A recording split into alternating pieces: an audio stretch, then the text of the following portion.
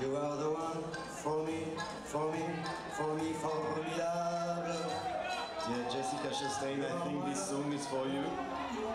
Acteur du dernier roi d'Écosse, de Reviens-moi, que l'on va retrouver.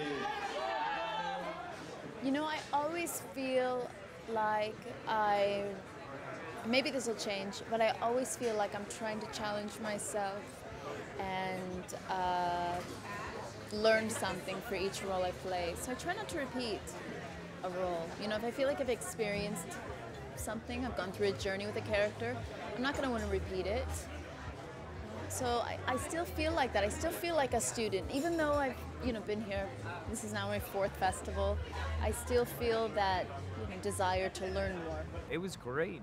We met each other a long time ago, and I had written the first half of the script initially, and then she'd read it and asked me some questions about the character of Eleanor Rigby, which sort of opened up this idea for me to trying out a second script about that character and where she goes in terms of departing the first script, and we created this 2-part project that we ultimately wound up What's it been like as a friend to see her just explode over the last 3 or 4 years? So exciting, because you see somebody who's worked so hard and so long and loves what she does as an actor so much that you can't help but be happy for her, because she's so good at what she does, and she gets to do it all the time, which is an amazing thing.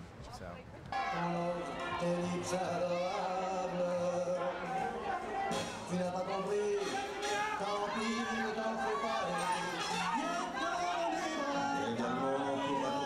Ned Benson, Weixler de the Weixler Company, Eleanor Rigby, et Todd. She gives advice all the time on, I've never done a red carpet like that size before, and she was giving me advice on how to stay calm and how to look around, and because there's so much energy, you do just want to be but that's not appropriate, that is not glamorous. So she's definitely helped give me tips along the way.